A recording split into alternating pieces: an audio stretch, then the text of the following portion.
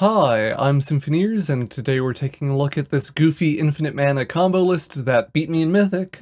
More on that at the end of the deck tech, and I thought it would be a fun deck to do a video on. So the basic idea of the deck is that you have these things that let you combine activated abilities from multiple creatures, in Agathas, Soul Cauldron, and Patchwork Crawler. Ideally, we're hoping to get Sleep Cursed Faerie's ability to untap itself, or less preferably Depth Charge Colossus's ability, onto something that can also tap for mana, like Kami of Whispered Hopes or Deathbloom Ritualist.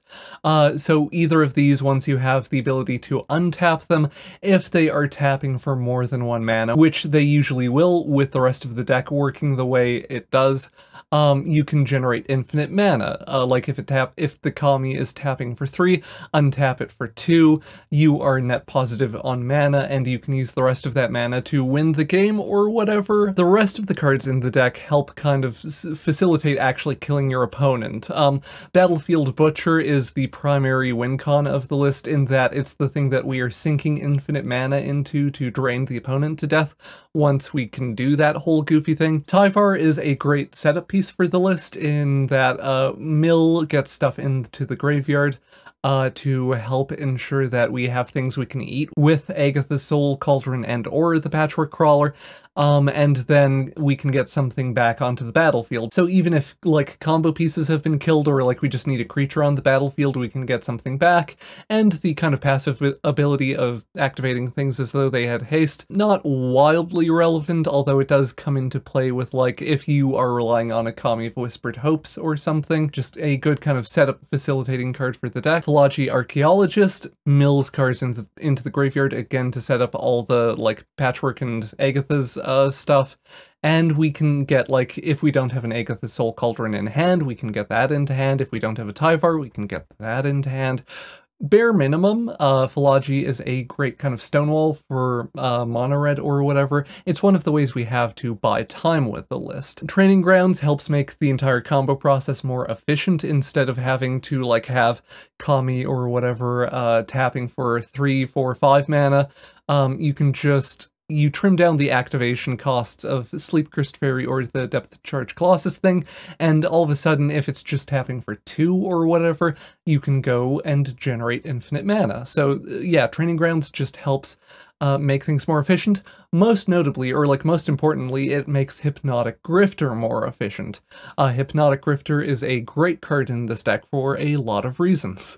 One, conniving for 1 mana with the Training Grounds down is just deeply efficient and a great way to pitch the cards that you don't actually want to cast, namely Deathbloom Ritualist and Depth Charge Colossus. You can get those into the bin just really cleanly, really efficiently, and the conniving can also help you search for combo pieces that you are currently missing. Additionally, if you have a Grifter under the Soul Cauldron or under the Crawler or whatever, the Grifter actually makes the Kami more efficient. Like, if something has the Kami ability and you're growing it with the Grifter ability, it will tap for more and more mana, so you can make the infinite mana combo increasingly, like, smooth and efficient, which is just helpful for, like, actually playing the whole thing. And then you can also filter, like, creatures into the graveyard for the purposes of Deathbloom Ritualist's effect, which is, again, kind of makes the entire combo smoother. So yeah, it's really a great piece of glue for holding the list together.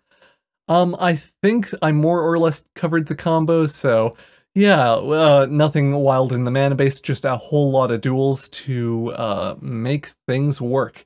So I mentioned that someone beat me with this. This was a combo I was interested in playing in spoilers, like I realized this was a thing you could do, but I didn't have a great kind of plan for it.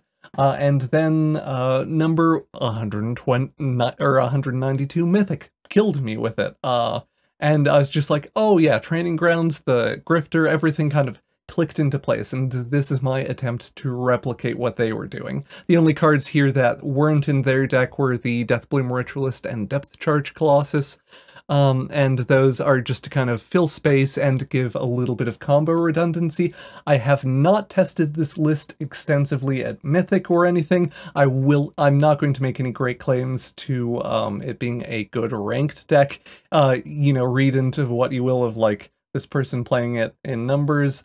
But just from basic play queue testing, I did 6-0 play queue games with it, so if you just want like a good casual combo list, maybe this fits the bill. Also, this video might be shorter just because I'm a little pressed for time today, running late and all that stuff, so yeah. I've rambled about like the kind of raw mechanics of the combo long enough. Let's get on to some actual gameplay.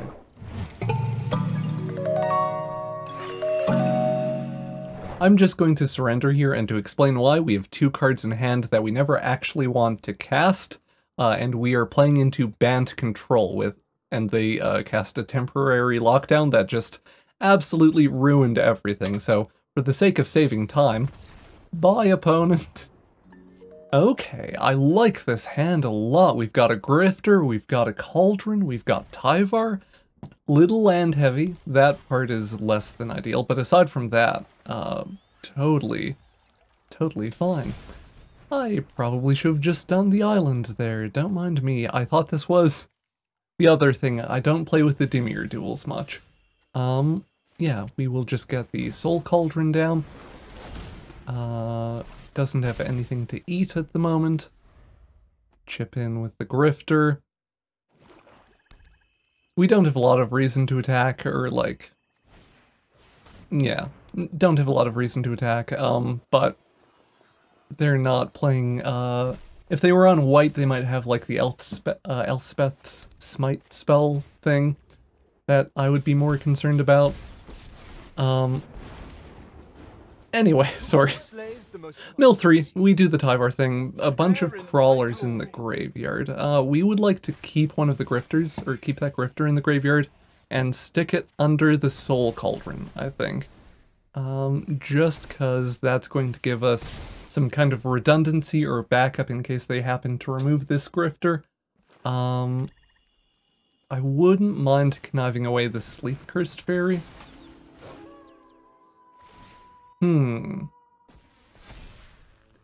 Do we chump block for Tyvar? Maybe? It's less that we need to. We don't actually need Tyvar to stick around. Okay, we're drawing an awful lot of land. We don't actually really need Tyvar to stick around beyond the initial activation. However... can just be handy, or like we can accrue additional value sometimes. Show them what you're made of. Oh, we're flooding so hard. I was so optimistic about this game, and then we had to go and draw a bunch more lands.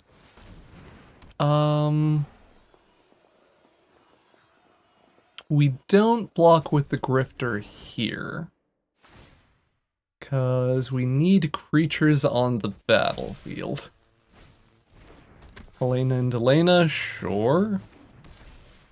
Another Stormcharged Slasher, okay. Great. Oh, they don't attack Tyvar. We just take 8, okay. In this case, or like given that, we will zero out Tyvar. What a grand fight! Don't believe it. Getting to mill twice. Oh, one of those is a Kami of... Ooh, good Kami. Get the Crawler back. It doesn't super matter. I don't think. So, Deathcap Glade. We will exile the Kami. Put a counter on the Crawler just because we already have counters on the Grifter. And we will, tap. Tap for 3 blue. Untap. Also, we should probably Training Grounds at this point just to... we can connive to make things more efficient. But we don't have any non-land cards in hand. Okay. Tap for blue. I do want to actually cast the Philology Archaeologist, I think. So let's do this. Training Grounds, okay.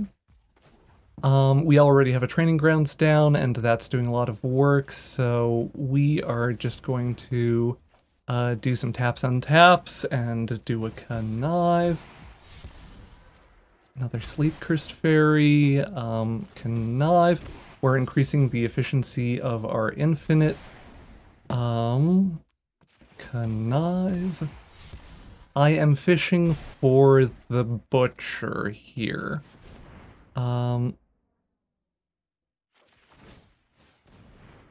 Because we can get that under the Patchwork Crawler. Good, for a second I was worried that we didn't have a kill. Because you do need to actually have the ability to stick the Drainer under, like, get that ability, get access to that ability. Our opponent's being a deer and letting me play this out. Okay, buy Depth Charge Colossus. Nice thing is that once you have a bunch of mana, or like this is why I kind of focused on getting the Grifter mana up and getting this a little bit smoother, is we can just chain connives because we have six blue floating, and speed things up a little bit. We are just legitimately fishing for, I know, we can tap for green, untap, or sorry, tap for black is what I did there. Tap for green, untap, do the Tyvar, and this will maybe be a little bit faster than conniving several times. I have arrived. Not necessarily, but you know. Floggy Archaeologist can mill and get things in the graveyard. We have the Butcher in the graveyard. Exile target creature from a graveyard and put a counter on the Patchwork Crawler. Get that Butcher under there. Now we can activate that Battlefield Butcher and untap because Agathas Soul Cauldron has a Faerie under it, so we can do this thing. Can you tell I'm excited that we are getting to actually do the combo in the video? Yeah. One nice thing about this combo, or one thing that makes it a little bit more consistent than similarly complex combos, is that you don't have to actually have like all of the abilities on one thing. And this is a great example of that because the Grifter does not have access to the Butcher ability. Soul Cauldron, or the Cauldron was, ooh. They realize we have the infinite now, I think. Or like, yeah, we have a giant pile of mana floating. The Butcher's ability is cheap, so I don't... Are we even using mana for this? We're using mana for the untap, anyway. We have the infinite. Good games to the opponent? I'm unsure if they have anything in hand. But we certainly have the kill here. Yes, there they go. Wonderful! We got to do the thing! Woo! I might honestly just end the recording there because I think that was a wonderful game in terms of demonstrating a lot of aspects of the combo, of like how you fish for combo pieces and to set things up. And also, like I mentioned, I'm running a little tight on time, a little late today, so yeah. Big thank you to that opponent for actually letting me get through most of the combo. If you like the video and like the deck tech and all that, thank you so much for watching. Hope you enjoy it, like, subscribe, etc. Always helps the channel a lot. And yeah, hope you have a wonderful day. Bye-bye. Thank you for watching the video, and an extra big thank you to the Patreon patrons and YouTube members that help make these videos possible.